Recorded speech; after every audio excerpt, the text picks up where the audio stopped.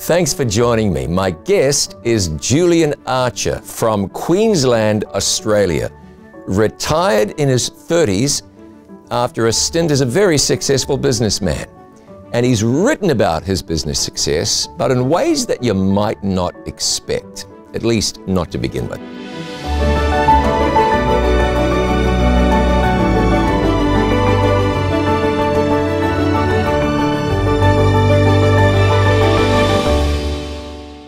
Julian, thanks for joining me. Thanks, John. Great to be here. You were successful in business. How'd that come about?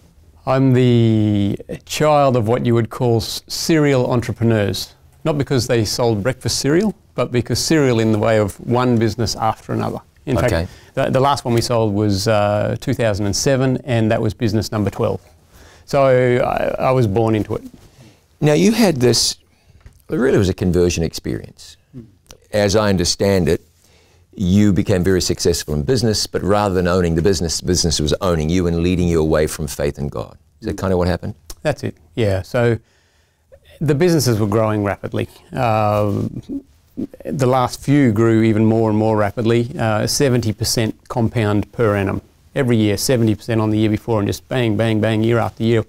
We had what we used to describe as a tiger by the tail, or a tiger by the ears. You know, if you've got a tiger by the ears, you're holding onto it by the ears, you can't hang on and you can't let go.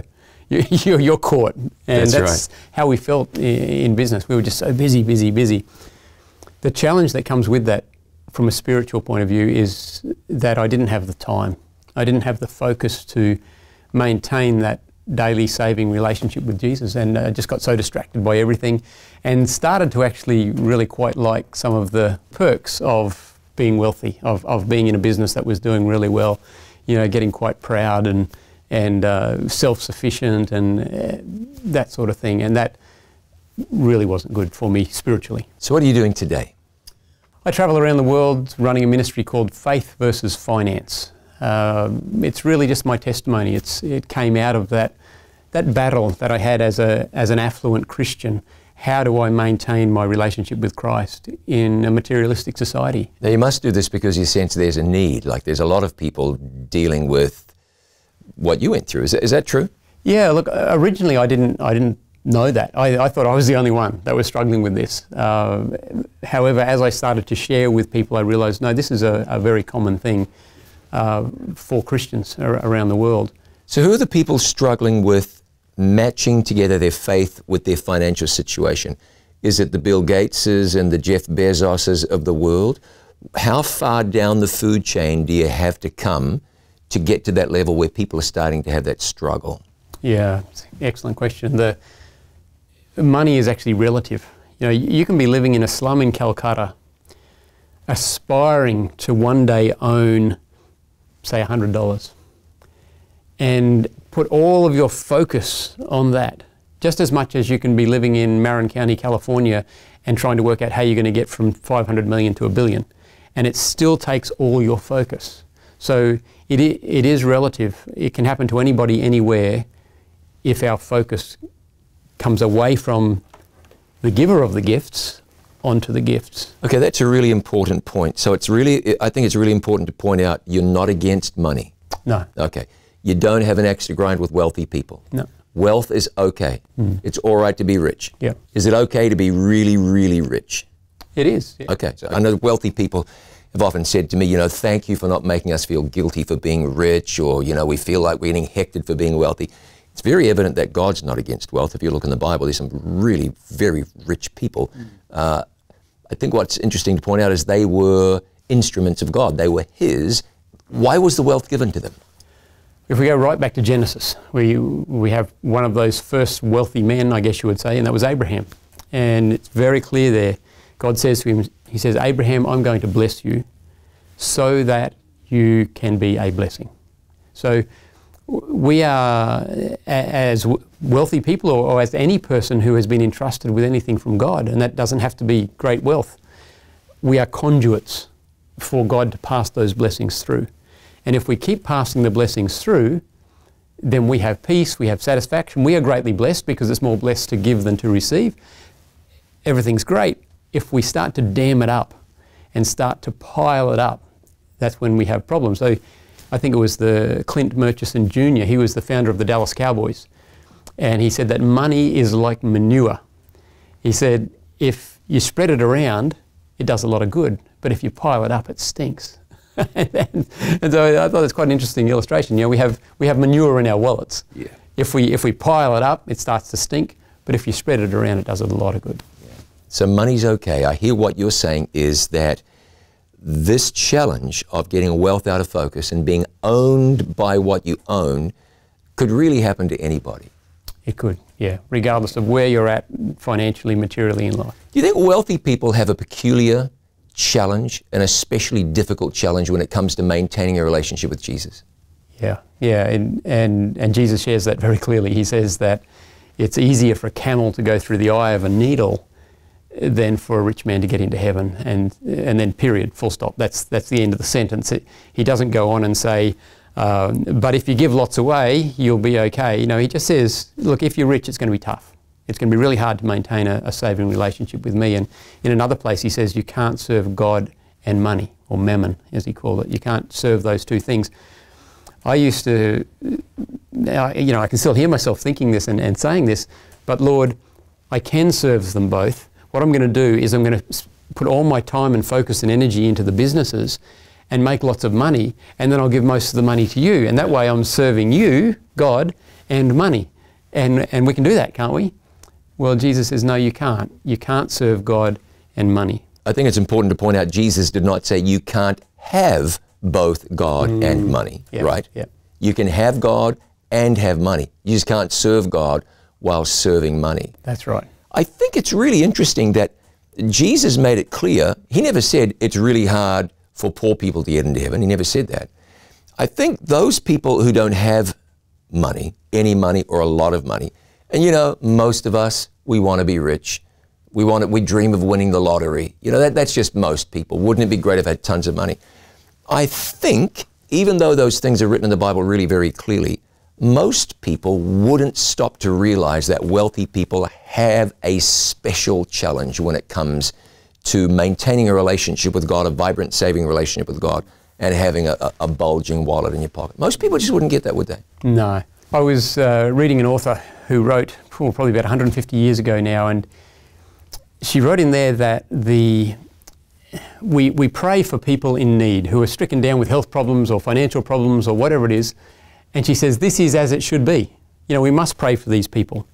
But then she says, but our most fervent prayers should be reserved for those who have been placed in a prosperous position, because these men are in the greatest danger of losing their soul. Hey, that's interesting, isn't it? It is. These wealthy people are in the greatest danger of losing their soul. Why?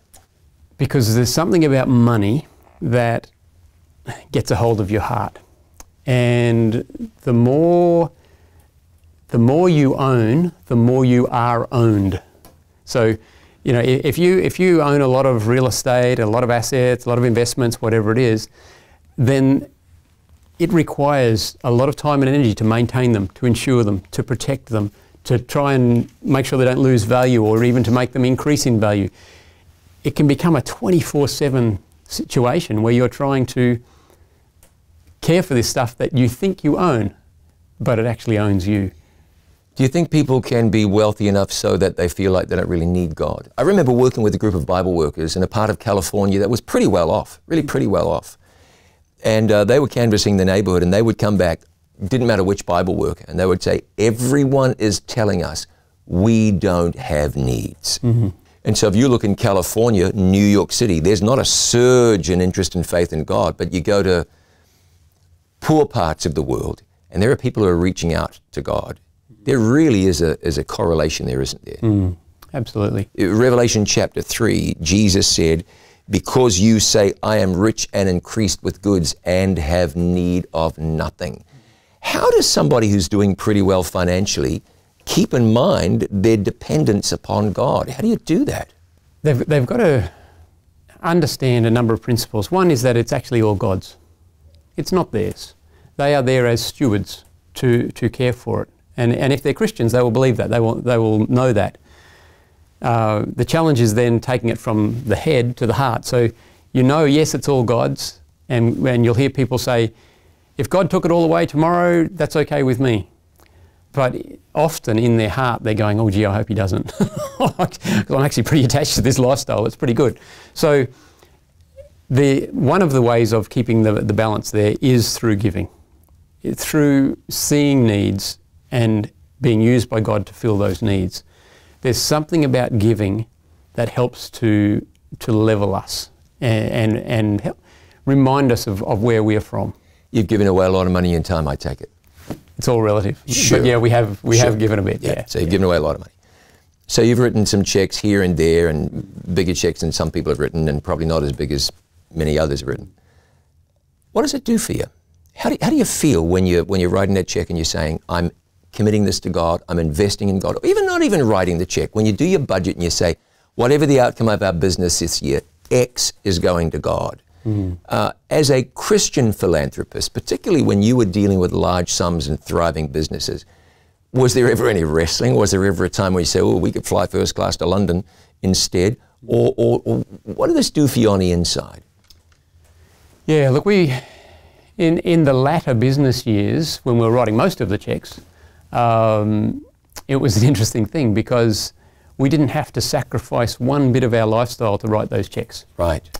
So the checks were getting bigger and bigger, but there was still zero sacrifice. It gets to a point, or it can get to a point, where you just get sick of writing checks. It's just like, I have no heart in this game. I have no flesh in this game.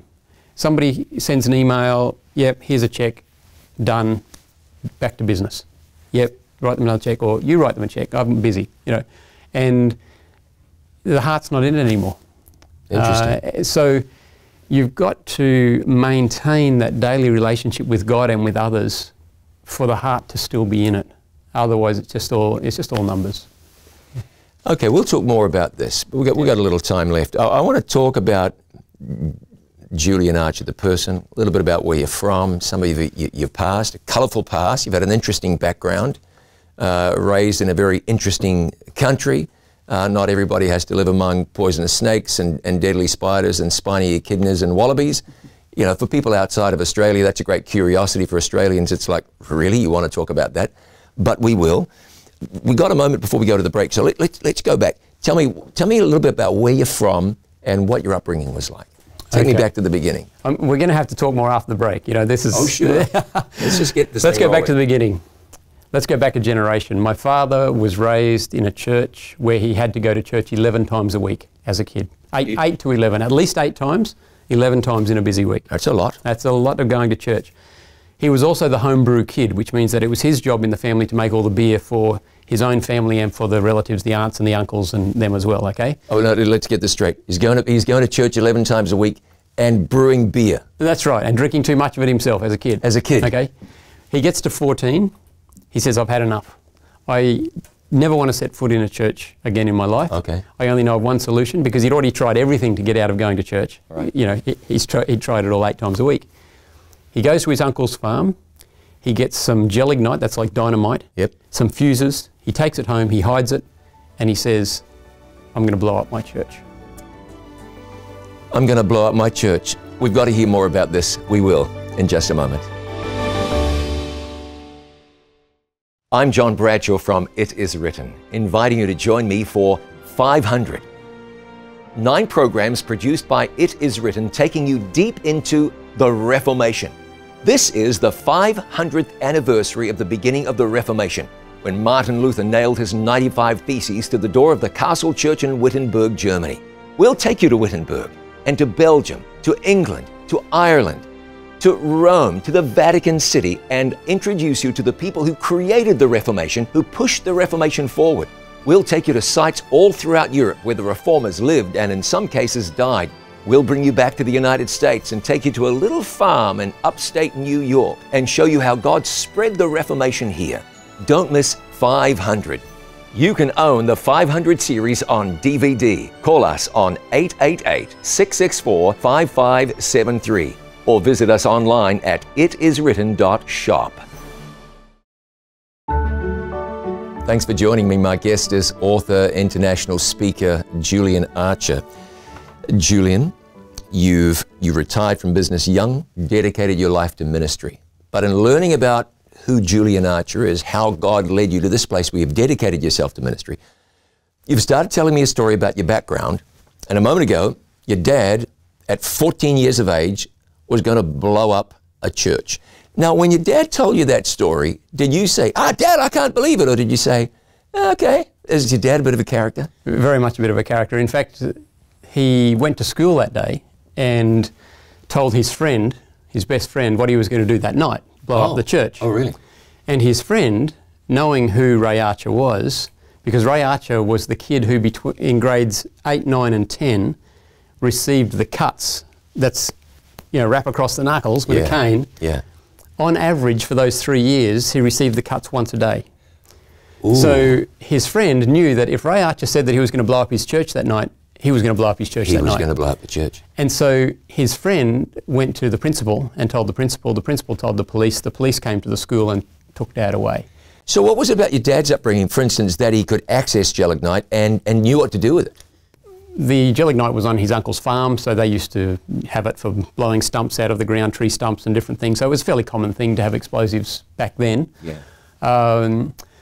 But yeah, he was a very creative sort of a kid. He was a bit of a homemade scientist. He knew how to use dynamite, some of those sorts of things. And creative. That's a good description. If my son blew up a church or was attempting to blow up a church, I don't know, I'd be calling him creative, but yeah, that's right. Evidently your dad was creative. He was a church planter. Yes, he was. So he was going to blow up the church. And the police arrive at their house. What in the world happened? They said to him, son, what's the situation here? And he explained, my parents forced me to go to church 8 times a week or up to 11 times a week, and I hate it, and I want to blow up the church. And so what they actually did is they took him home and took the parents away. Well, they took the parents away? Not far. But they showed the parents the gelignite, the dynamite, and said, do you realise what your son was going to do with this tonight? And they had no idea. And so the police said, you need to back off on religion. You need to just give this kid a break. And I think they probably did back off a little bit, but soon after Dad left home, he'd had enough. He'd had enough religion for the rest of his life. So was it the religion, or was it a particularly strict church? And it's probably best that we don't name the denomination, sure, because we don't want to give anybody ideas here or harm anybody's reputation. But what was it about the church? He just hated going, or they were really strict? What was it? Yeah, very, very strict in a lot of different ways. And of course, going to church 8 times a week is part of that. Sure. And he saw it more as a punishment than a blessing. That was it. And so he left home, still drinking too much. So he left home young and drinking? Yeah, not a good combination. No. And moved in with his older brother, which also wasn't a good situation there either. His older brother went to prison for some things, and Dad missed out on the prison time, but he was drinking too much. And met my mum when he was about 18. Oh, yeah. And they got married at 19. Had my younger sister and myself. We were 11 months apart. We were quite close together. And Dad had, by this stage, or around this time, started up a small business, a refrigeration business, because he had sort of got his trade in refrigeration mechanics, and he wanted to have his own business. This was his thing. He was going to go out on his own, which he did. And he bought himself a welder for welding steel. And a friend of his said to him, Ray, can you make me a bench press? Now, this was late 60s. So the bodybuilding, Arnold Schwarzenegger and Lou Ferrigno, the Incredible Hulk, all this sort of stuff was just kicking off in California. And it was floating across the Pacific, and there were some people in Brisbane going, hey, yeah, we want big muscles too, And so Dad welded up this bench for his friend. It's one of these ones where you push the weights away from your chest. Yep. And sold it to his friend and made a small profit. And thought, hey, that's pretty good. I'll make another one. An entrepreneur was born. That's right. And I'll make another one. In my spare time, when I'm not doing refrigeration work, I'm going to make this gym gear. And before you know it, he had a business called Archer Bodybuilding Equipment, where he was selling all sorts of different pieces of gym gear. And the bodybuilding business was taking off. The industry was taking off in Australia, and he was supplying a lot of the gear. And then he thought, oh man, I'm making all this gear, I can get it cheap because I make it myself. Why don't I open a gym? And so he and Mum opened a gym, and before you know it, it had 1,000 members. And they're like, cool, let's open another one. Wow. So they opened another gym, another 1,000 members. And then they realised that they could actually make more money out of selling protein drinks than gym memberships. And so they said, we need to open a health food store. And so they opened a health food store. So here they are, 24 years of age. Right. In the last 4 or 5 years, they've got the refrigeration business, a bodybuilding equipment business, 2 gymnasiums and a health food store. So they were running all of these things at the same time? Simultaneous. Oh, really? 18 hours a day and 2 kids, throwing a couple of kids as well. Yeah. You have the children. Their business lives were successful. You look at them, success. 5 years, 5 businesses, going well, excellent. Their marriage was absolutely hell. You can imagine. Their marriage was just totally shot, and they had to make a decision between marriage and business. And I thank God that they chose marriage at that stage. Not everybody would have, you know. No, it's pretty attractive to try and hang in there with the money and the success. They were making plenty, or good money, good businesses. Yeah, right on the front edge of the bodybuilding industry. Got in at the right time, didn't they? Yeah. So yeah, they sold 4 of the businesses. They kept the health food store, and they moved to what we call the bush. Oh yeah. And we bought a little 33-acre property. That's right. 33 acres is little. Yeah, well, one neighbour had 15 and the other one had 2,000. So you know, relatively speaking. That's right. So they were cattle properties on both sides, and we were in the middle, and we became hippies. That was it. They just turned their back on the city, turned their back on society and money. We were a little bit late because by this time it was 1974. Oh, yeah. And the hippies all happened in the 60s, but Mum and Dad were busy in the 60s, and so, you know, we had to do it a bit later. Yeah, we'll get around to that. That's right. And so, you know, self-sufficiency and all that we were. Hey, so why'd they keep the health food store and not the gym or the refrigeration business or whatever? I think probably proximity, because the health food store was actually about halfway between where we moved to and Brisbane. It was west of the city anyway. And so it was something that they could still access, and Mum or Dad would go into the city each day, Monday to Friday, to run that health food store, and we would stay at home, and I was about 4 or 5 at this time, my sister 5 or 6, and we just grew up as hippies out there in the bush. So how this church-going, church-hating, home-brewing, you know, scallywag of a kid who's wanting to blow up a church, how did he drift into being a hippie, this hippie, self-sufficient hippie lifestyle? What drew him to that? Just a bit of wanting to turn away from it all, just put it all in the past, start afresh, not just change suburbs into a new home, new business, new whatever, but actually just go bush. We call it a tree change in Australia. You've got a sea change or a tree change. We did a tree change. The reason I ask it is it's, I think, very relevant considering what's going to happen next in your parents' story and in yours. So tell me about this hippie lifestyle. What did that look like in Australia? I can't tell you too much what it looked like because there wasn't a lot of clothes involved, or, you know. Oh, really? Yeah, we moved onto this 33-acre property. We have no neighbours, so no one's looking, you know. Right. And we moved into a shed that was 8 feet wide and 14 feet long. No running water, no electricity, you know, no comforts. Wow. Okay, so big change from where we had been living. And of course, if you've got no running water and electricity, you can't have a washing machine, etc., etc. So clothes, just, you know, a bit tricky to wash them. And who needs them? Who needs them? Yeah. So it was a bit of a different lifestyle from that point of view. But of course, growing up in it, you think it's just normal. You know, that's how you lived. You don't have to wear clothes all the time. And that's how we grew up, trying to grow our own food. For Mum and Dad, it was probably very stressful. For us as kids, it was a pretty fancy, footloose, I mean, your mum wasn't stressing about ironing anybody's clothes. Well, that's one thing. That's right. We had clothes when we went to town, don't get me wrong. We did own clothes, right. Yeah, and the health food store and all that. So by now, your parents are hippies. They're living this alternative lifestyle. They're running a health food store. Their life changed really dramatically. Your dad hated religion. Yep. Wanted to blow up the church. If conversion is a turnaround in a person's life, he turned around. How'd that happen? A guy called Harry is how that happened. A guy called Harry Walker would come into that health food store every day and buy a loaf of bread. And now, he had no children at home. It was only Harry and his wife. And they liked bread, evidently. Well, yeah, we have no idea to this day what they did with that bread, because you couldn't eat a full loaf a day of this heavy, healthy bread.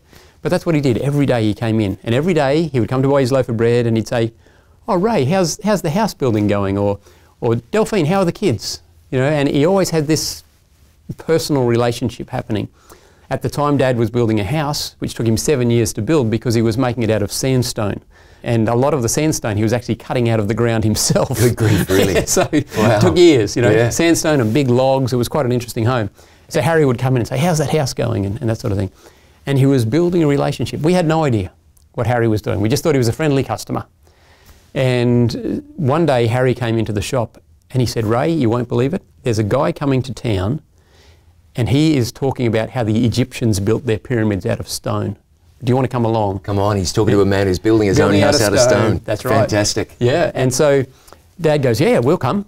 And so Mum and Dad, myself and Kathy, we all pile in our old pickup and we drive down to Ipswich, was the town where this was all happening, and we listened to a guy talk about the Egyptians and a little bit about how they built out of stone, but there wasn't a whole lot of that, but there was some of that.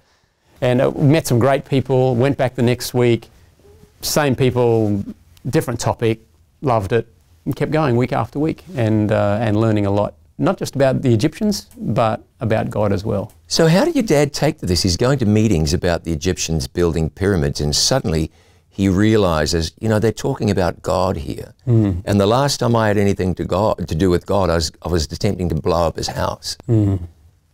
But now your dad's attitude evidently was pretty different. Yeah, very interesting what friendship can do. And when the gospel is being presented as the gospel of Jesus Christ, the life-changing, love-centered gospel of Jesus Christ. And so they kept going week after week. Finally, the series finished and we went back to the bush and Harry kept coming in every day and buying that loaf of bread. Oh, yeah. And a couple of months later, Harry comes in and Mum's in the shop and he says, "Delphine, there's this couple coming to town and they're teaching about vegetarian cooking. Would you like to come along and learn how to cook vegetarian food?" And she's like, "Oh, sounds interesting, but I'll talk to Ray." So she comes home and says, "Ray, Harry has invited us to this vegetarian cooking thing. Do you want to go?" Now, Dad, at this stage, is an ex-bodybuilder, okay? And this is back in the 60s when he was bodybuilding, and back then they had no idea that there was protein anywhere else except red meat. Right. And so the idea was if you wanted to put on 10 pounds, you ate 50 pounds of red meat and it somehow miraculously transferred and became muscle on you instead of muscle on the cow. And so that's how he was thinking. And he's like, "No way, I have no interest in vegetarian food." And Mum said, "But a lot of our customers are vegetarians. Right. And if we learn how to cook vegetarian food, we'll be able to sell more stuff." Dad's like, "Sign me up. Give me a pen. I want to join this, you know." And so he and we, you know, we all pile into the old pickup again and we drive down to Ipswich. We walk into this room where they're about to do this cooking demonstration and we look around and we go, "No way. The exact same people who were interested in Egypt were interested in vegetarian cooking. In a city, 100,000 people. Who'd have thought? Who'd have thought? Who'd have thought? Who'd have thought? Yeah. And so we're amongst friends again. Great. God is working things out. God's working things out, and he does work things out. We'll find out how in just a moment. More and more people are watching It Is Written TV for the first time. They're watching their favorite It Is Written episodes, listening to inspiring sermon series, and much more. They're watching them here, and even here. See for yourself why people are turning to It Is Written TV to watch their favorite Christian programs live and on demand. Watch It Is Written TV for free on Roku and Apple TV, or visit itiswritten.tv. Thanks for joining me today. Julian, we left off just a moment ago. Mum and Dad had been to a seminar learning about the Egyptians building their great structures. Now Harry's invited them to something else, a vegetarian cooking program. They arrive and they're among friends. Dad didn't want to go to that program to begin with, but now he's back. Does he realize at this stage that he's among churchy folks? Yeah, I think that's starting to dawn. And that's where there's a bit of hesitation coming. But they're such good people and they just loved us so much. Yeah. We must have been like, I don't know, their favourite hippie family or something, and they just loved us. And so we learned how to cook vegetarian food and we went back to the bush. And Harry kept coming into the shop every day and buying a loaf of bread. Good old Harry. He was an engineer in the railways. He was no special, super disciple or anything like this. He just wanted to tell people about Jesus, and he'd chosen us, and we thank God he did. And so he kept coming in there every day. And one day he said to my dad, he said, "Ray, would you like to come along to church?" Well, we know Dad's experience. He'd been to church 8 times a week when he was a kid, up until the age of 14. He had more church than most people who go to church for 80 years. Yep. He'd had in that first 14 years. And he was like, how am I going to get out of this? And he thought, I know what I'll do. I'll ask Harry what day he goes to church. All right. Because you see, Sunday was the only day that we never went to town. We just, that was our family day at home, and we never went to the city. And so he says to Harry, Harry, I'd love to, but what day do you go to church? And Harry's like, oh, Saturday mornings. And Dad's like, what? Saturday mornings? Who does that? Yeah, who does that? And so he says, yeah, Saturday mornings. And Dad's like, that was my only excuse. Okay, Harry, yeah, we'll come this Saturday. What time? Where at? And we get all the details. So, because Saturday was the only day that we actually went to the city as a whole family, because we went Saturday mornings and purchased all of our groceries for the next week. Right. And so we all pile in the old pickup, we drive down to town, we do all of our grocery shopping at the supermarket, we drive back to the church, and we've got a problem because our old pickup is old. It's like old, and the doors don't lock. And we've got a week's worth of groceries that we can't afford to have stolen. Right. What are we going to do? Well, we're just going to have to take them into church. And so we pack up all of our groceries in beer cartons. They're the only cartons that we've got. And so we take our groceries, we walk into church. Dad, Mum, Kath and myself, all with boxes of groceries. We walk in. Where should we put these, Harry? You know, under the seat. And so we put our groceries under the seat there, and we all go around and we sit on them because we're not sure, you know, someone might take these groceries. Even now we want to look after them. And there we are, sitting there in church. Dad would have, you know, a smell of cigarettes, alcohol, because he's still drinking way too much. Right. We look very different. We're barefoot. We are clothed, but we're barefoot. Barefooted. Barefoot. Dad's got a long beard. I've got long hair, even though I'm a boy. You know, we're a hippie family. Very different to everybody else around us in church in the mid-70s, you know. And I give you all those details simply because nobody in that church ever said anything about any of those things. Right. They just loved us. Yeah. They just loved us. They said, come on in.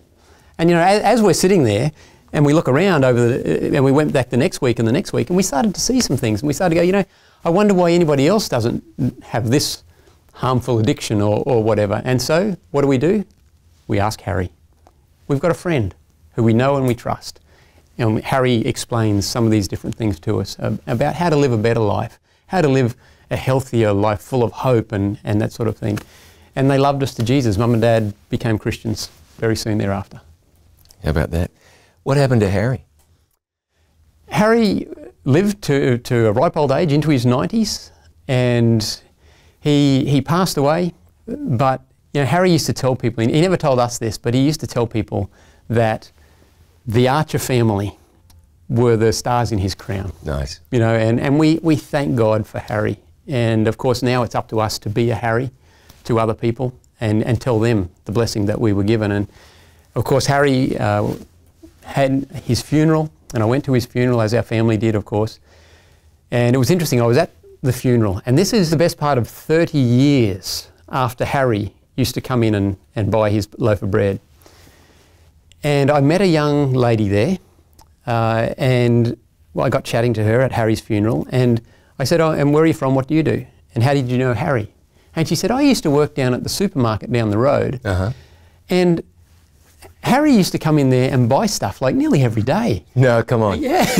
I would see him buying his things, and even if my queue was the longest queue to come through my checkout, he would wait. He would get on the end of that queue so that he could talk to me. Interesting, eh? Harry was just the most lovely, lovely man, wasn't he? And I agreed, of course. You know, he changed my life, and I explained the story. And she said, at Harry's funeral, she said, you know, Harry would probably really like it if I became a Christian, wouldn't he?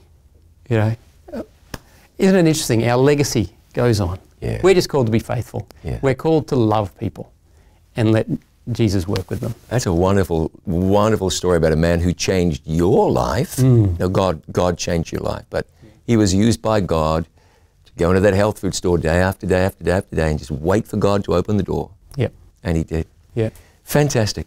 So you became a Christian, your family became Christian, and just stay in the bush, or what happened at the health food store? Obviously, the business, you described your mum and dad as serial entrepreneurs, so more business opportunities came along. Yeah, so one of the things about being hippies and being self-sufficient is that you want to grow all of your own food. And so we would say, hey, we need an orange tree. We would plant 30 seeds in the hope that 1 or 2 would grow. Right. And sometimes 30 would grow. All right. And we're like, what are we going to do with the extra 28 trees? Got to sell them, right? Got to sell them. And so we got our old pickup, that faithful pickup. We loaded all these trees onto the back in pots, onto the back of it, drove down to the local freeway and put up a little sign, Archer's Fruit Trees. Well, this turns into a small business called Archer's Fruit Trees, where it actually has not just a roadside stall, but an actual property with 214 different varieties of fruit and nut trees. And so this business grew there, and people would come from all over the state because they knew that Ray and Delphine would have it. If it wasn't in any other nursery, these guys would have it. All right. But in that process, they are just becoming, so when they finish the health food store soon after becoming Christians, they start up this nursery, and they go, we've got to tell people about Jesus, because it's just completely changed their lives. And well, how do you do that? And Dad goes, well, I guess I get on a plane and I go to Egypt and I take some photos, and then I come back and I put an ad in the paper saying, come along to the local hall that I'll hire and hear Ray Archer talk about Egypt. He was becoming a lay evangelist. Yeah, because that's all he knew. Yeah. That's how he had met Christ. Yep. And he's like, well, that's what I have to do. And so that's what we did. And Mum, what did she do? Vegetarian cooking programs. Fantastic. Okay? Yeah. And so we hire the local hall and we say, come along and hear the Archer Report. You know, big name, you know, the Archer Report. It's really just this hippie who's found Jesus, you know, and people would come along. And they came out, eh? They came, and they became Christians. It was incredible, you know. And Dad would say, oh, here's a picture of me on a camel in front of the pyramids, and, you know, this was cool. And, you know, just this very personal story of telling people about the land where Jesus went to as a child, and Israel and all the rest of it. But we finally ran out of towns. So we had done all the towns that we could reach from where our fruit tree nursery was. So your dad was pretty serious about this. Oh, yeah. Yeah. This was like every Sunday night. And he was financing this himself. Yeah, from the nursery business, yeah. Right. And so he and Mum, they ran out of towns, and they're like, we've still got to tell people about Jesus. We will have to go further afield, but we can't because we're tied down to this business. So they said, we're going to have to sell this business. And then they're like, but if we sell the business, we're going to run out of money. And so they go, well, what we need to do is we need to choose one type of fruit or nut tree that we can sell in the future, and that'll keep us going financially. But they've got a catalogue with 214 different fruit and nut trees. How do you choose which one might have a future? Well, for Christians, new Christians, it's very easy. They just get down on their knees with their catalogue and the pen, and they go, Lord, is it apples? No. Bananas? No. Cherimoyas? No. Durians? No, it wouldn't be durians. You know, I think it could be. You think it could be durians? Yeah, man. Yes, yeah. You're a durian lover. Oh, yes. Who isn't? Yeah. Okay. So they go through this list. Now, it wasn't that God was speaking to them from the sky or anything, but God had given them experience in their lives. They understood these different fruit and nut tree varieties, and they realised that there is one that has more potential than others, and that's the olive tree. And so they keep these olive trees, they sell the nursery, they put the olive trees on a trailer behind the car, and we head off to another bigger city so that we've got more people that we can tell. Plant the olive trees in the backyard and start telling people. Hey, it's interesting. We know where this goes because the business becomes successful. It's okay that we know that we'll continue down that road. But look what your family had done. Your mum and dad said the business is so we can finance evangelism. Yeah. Right.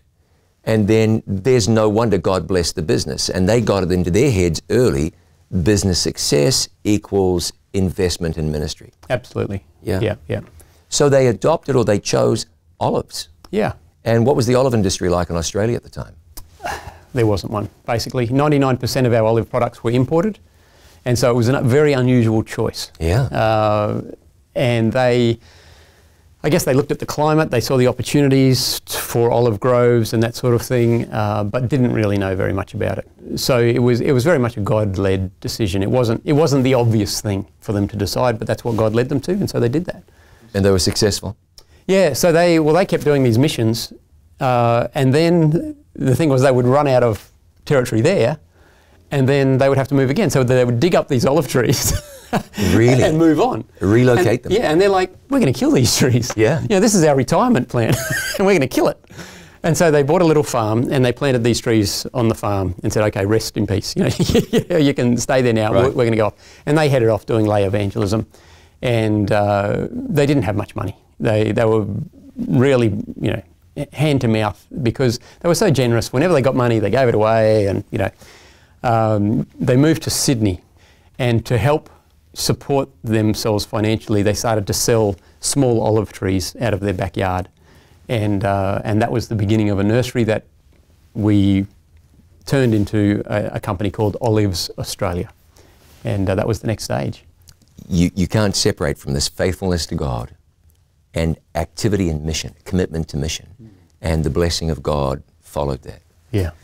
Hey, that's fantastic. Now, we've just got a moment before we go to the break.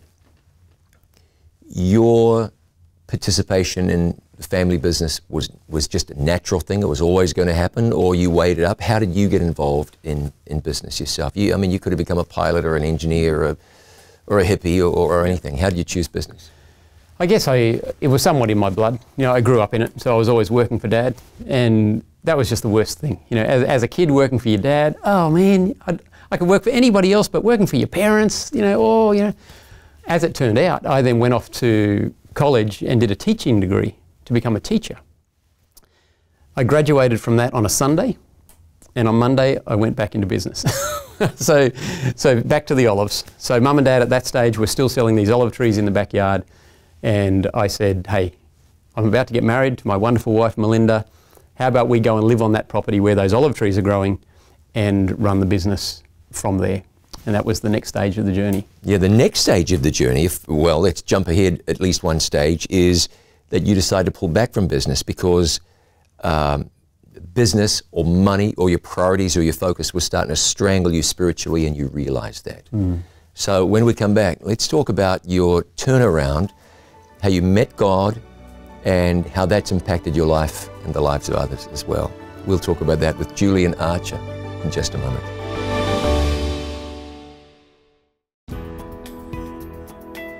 Planning for your financial future is a vital aspect of Christian stewardship.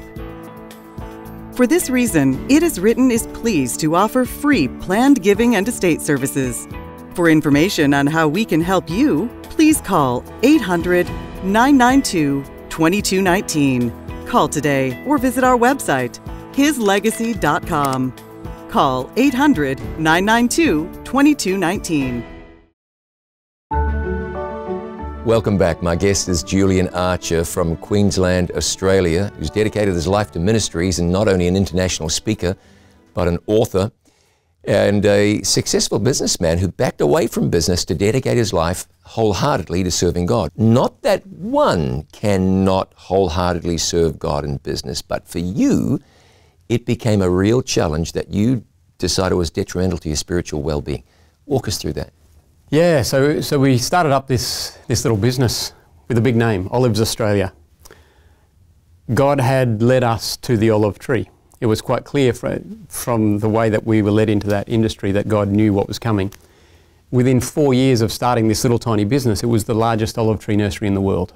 And we had a number of olive businesses all related to the olive industry. We had equipment businesses, olive oil, consulting. We ran tours in different parts of the world for olive growers. All in 4 years, it just went zoom like that.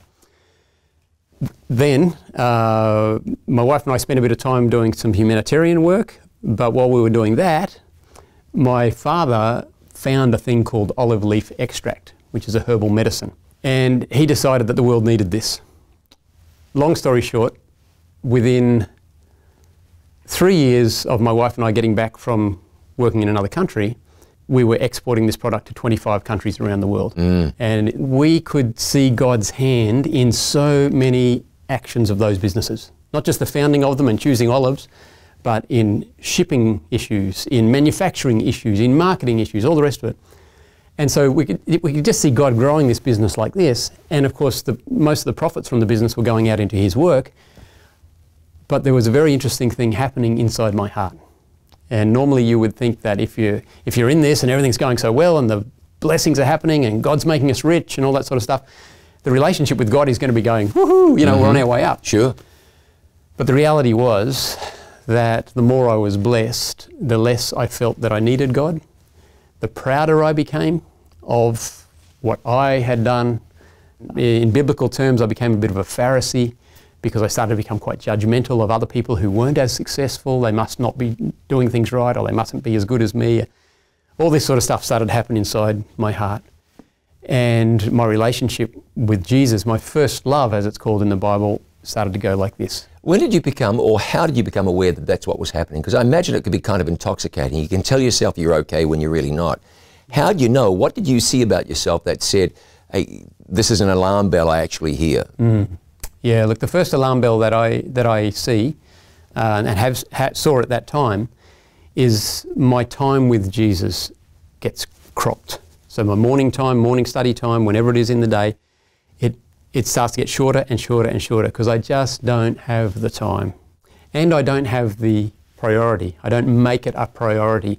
I put the business and the emails and all the rest ahead. So, you know, wake up in the morning, first thing you check is communications that have come in from overnight. You know, we're exporting to 25 countries. It doesn't stop. It's 24/7.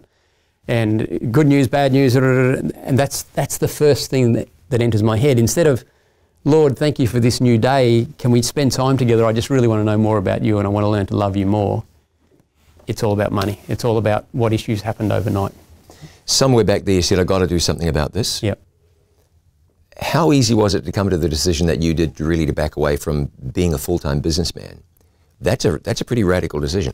I think it needs to be said, you're not advocating that everybody should do this. No. No, you're not saying, again, we talked about this earlier, you're not against wealth, you're not, to be rich isn't to be bad or anything like that. That's all okay, but it was damaging you spiritually. This must have been, I would expect, a huge decision, maybe a frightening decision to say, that's it, I'm not going to put all my energies into business and wealth. Yeah, I mean, we're already supporting a number of different ministries and things around the world. And so it became a bit more of a decision of, I need to spend more time doing those things than these things. From a divine leading point of view, my mother had retired, my father was saying, hey, I think I'll retire too. And they asked me, what do I want to do? Do I want to keep running this business, which is like, holding a tiger by the ears. You can't hang on, you can't let go. And I was like, no, in 5 years' time, I don't see myself here. I see myself somewhere else.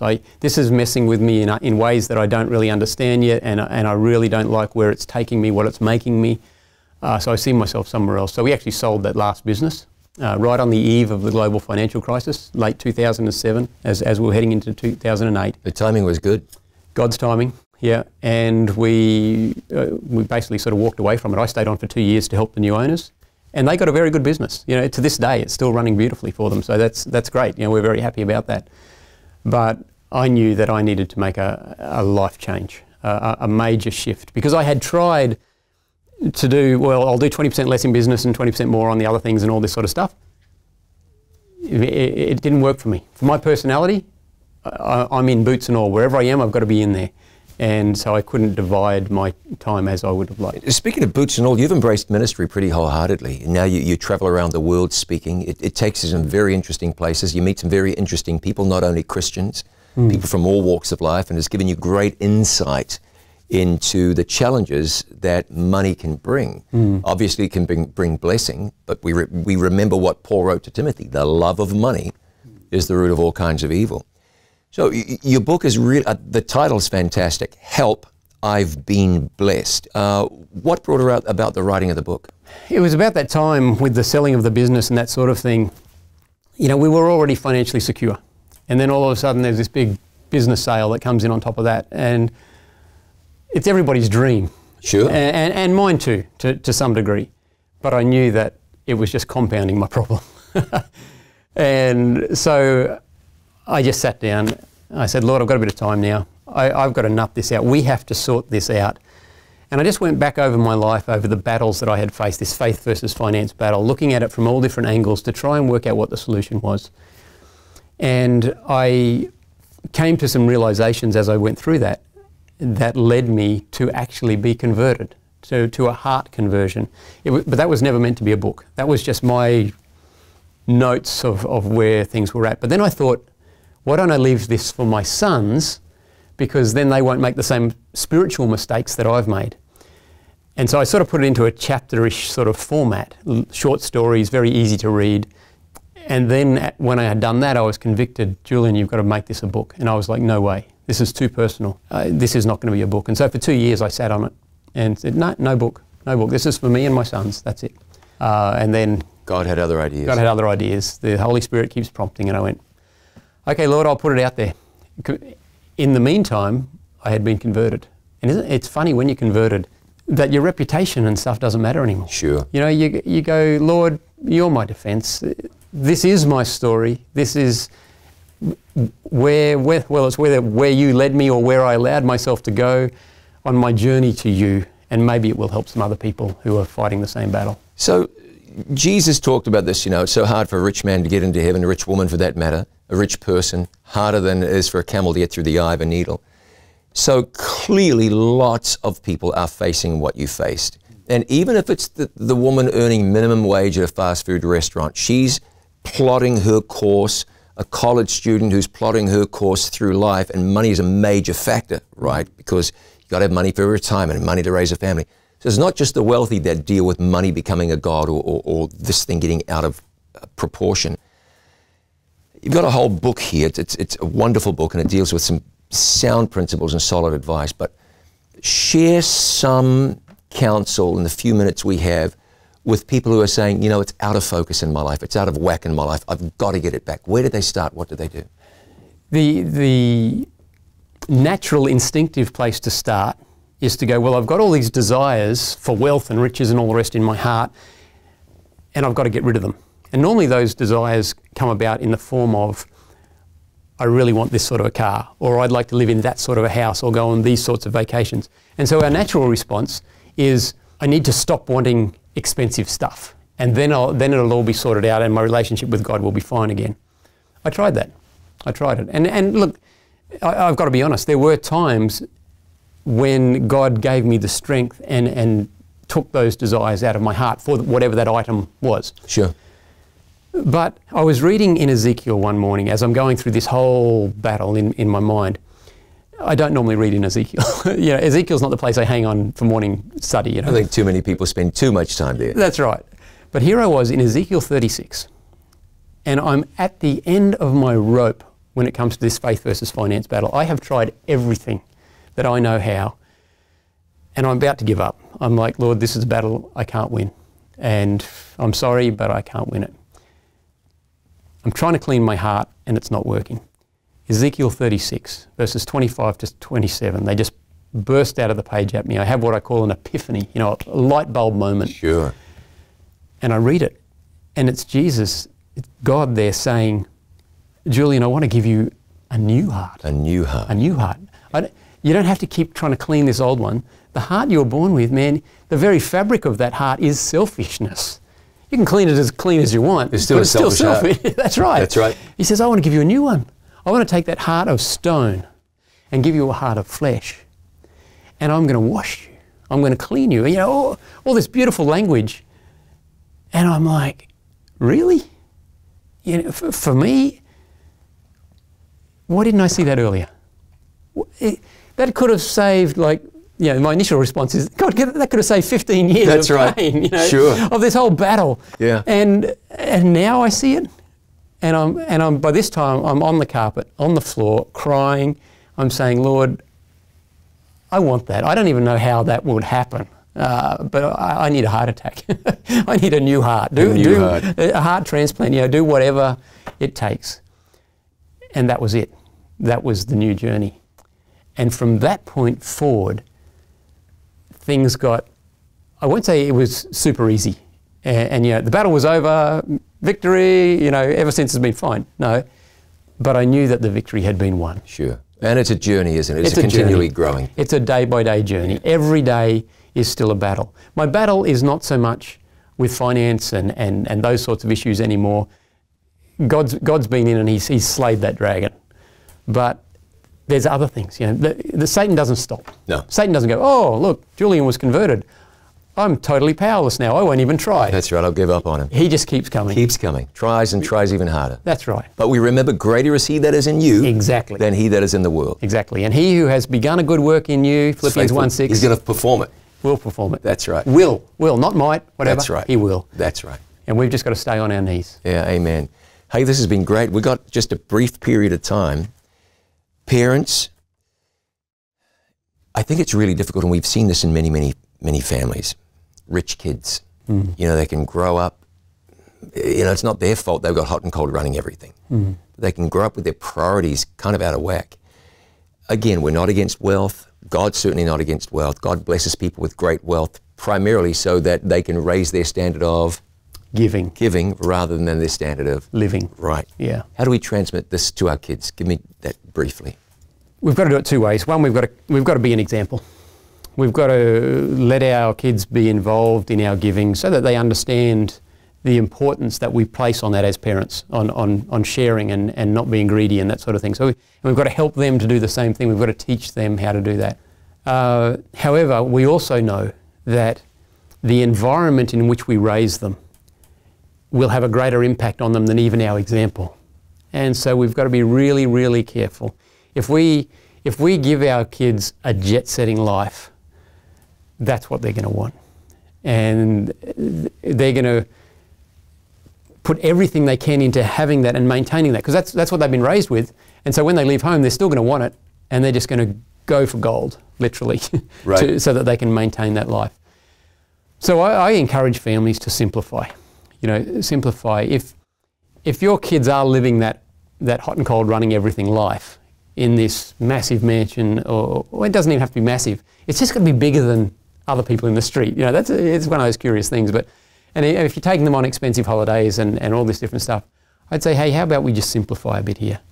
And explain that to our children. Guys, as we look at Jesus, the man that we are following as Christians, as we look at Christ, we see a simple life. We see a humble, serving life. And we want to do more of that. And so we're thinking of downsizing a few things.